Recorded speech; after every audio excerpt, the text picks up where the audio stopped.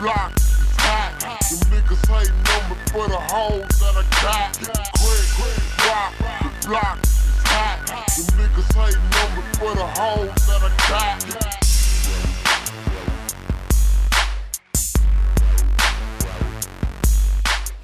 We are in the King's Best Market. We started the shop in 1993. When we started the shop, we were selling gold necklaces and stuff, small stuff. But then we became a neighborhood store. Everybody from the neighborhood started coming over here. The Johnny over at Sharptown Mall is the Johnny. That's not the Johnny. The Johnny is where you at right now. Right now, you live and direct in Johnny's Jeweler. You seeing it firsthand in the hood. One day, DJ Screw came over here. DJ Screw is one of the pioneers of the screwed up sound. He has his own little theme, Screwed Up Click, with DJ Screw, Lil Kiki, Fat Pat, Lil Flip, Zero. And they are the ones who started this whole phenomenon on the south side of Houston. Okay, I'm the Black Al Capone, the notorious underboss to Lil Flip, over at Clover G Records. And we get all our diamonds made by Johnny the Jeweler. King Johnny the Jeweler. Say it with me.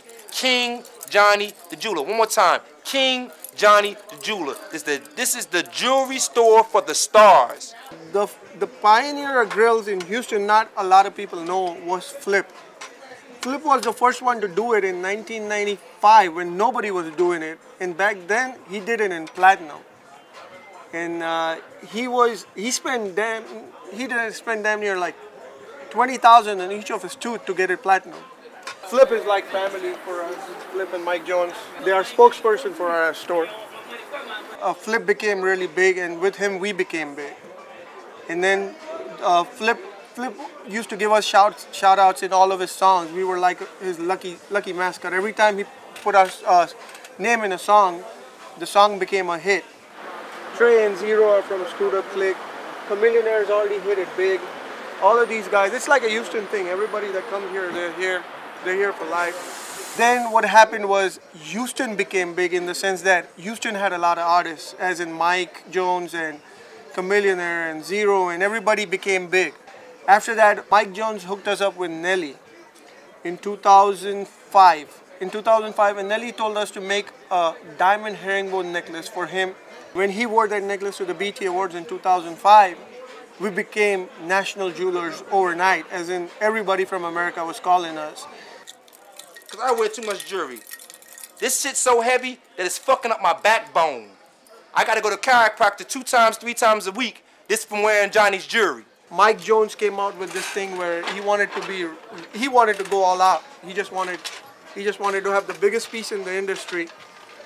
He did that, and then everybody got mad. Everybody wanted to get big pieces done. That's 2,000 grams. That's 2 keys of coke right there on the nigga neck. One time he got Shaquille O'Neal to us.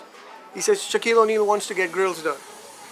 And he gave us 48 hours to make Shaquille O'Neal's grills. The only problem is Shaquille O'Neal's teeth are so big, it's like making 4 people's grill for 1 girl. He's a big guy. And my diamonds is a money reflector. You know what I mean?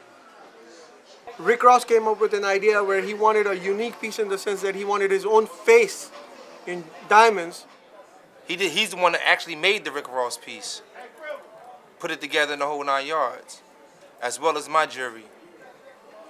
And then you see we got the customized Johnny watch. You feel what I'm saying? Then in 2005 we came out with our own line of watches. It's called the Johnny watches. And they start off with $1,000, go up to like $65,000. Then you got the platinum band joint for the platinum joint. And then you know you got the blue diamonds for my blue diamonds, my customized, my white ones for my white ones. So it goes with all 3 of my chains. So the watch is gonna match all 3 of my chains. You feel what I'm saying? Cause you ain't styling, you ain't styling, you know what I'm saying, if you ain't got all 3 of your chains matching your watches, you know, and it gotta go color coordinated, you know what I mean?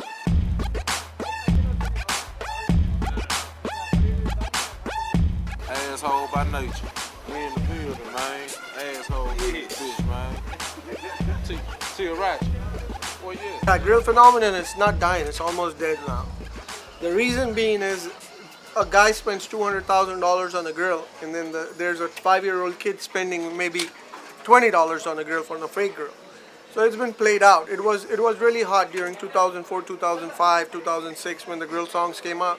The new phenomenon is everybody wants to be old school, where they're wearing those big pieces like Run DMC pieces.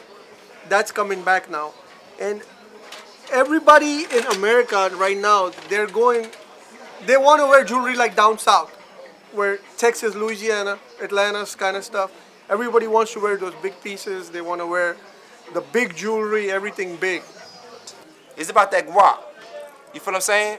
They ain't trying to talk about a whole bunch of ones. These ain't not $1 bills.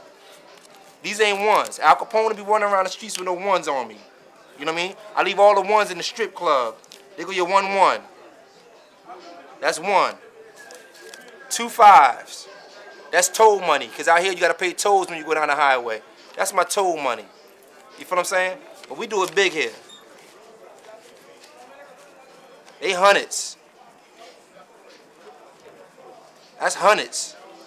So I gotta pay for my jewelry real quick. Cause this is how you do it.